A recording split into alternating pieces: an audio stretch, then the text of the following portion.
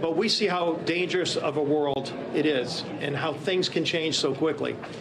We need to make sure we're sending a message to people all throughout the world that the House is open and doing the people's business, making sure that we're unequivocally standing in our first resolution that we pass under Speaker Steve Scalise will be to make it clear that we stand with Israel.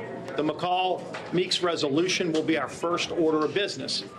But obviously, there's a lot more work to do. The conversations we've been having with my colleagues over the last few days leading up to this show that there's a resolve that we need to get back to work. There's a lot of business to take care of. Families are struggling across this country. You know, we passed a lot of legislation to help families get back on track, to address our border crisis, to get our economy moving again, to address the spending in Washington that's driving inflation, high energy costs. All of those bills that we've passed and that we're going to continue to pass that are sitting over in the Senate need to be taken up. We've passed over 70% of the bills to fund the government, dealing with appropriations and setting the priorities of this nation's spending, and the Senate has taken up zero. The Senate has to start doing their work.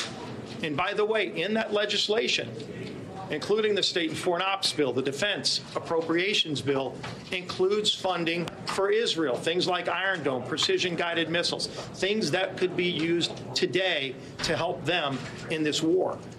So there is a lot to do. I'm also going to be calling on President Biden to sit down and talk about the crisis at the border. As we have an open southern border, and we've seen millions come in the last few years, including people on the terrorist watch list from all over the world. If he doesn't know now, after what happened, we cannot have an unsecure border. We've got to secure America's border. We've passed legislation to do that. It's time we sit down and have a conversation about how to secure America's border. And it's not a Republican or a Democrat issue. There are Democrat mayors all over the country who've been calling on the president to do this too. That's a conversation we need to have today.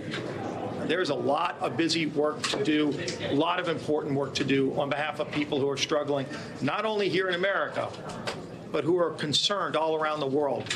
Thanks for watching. Stay updated about breaking news and top stories on the NBC News app or follow us on social media.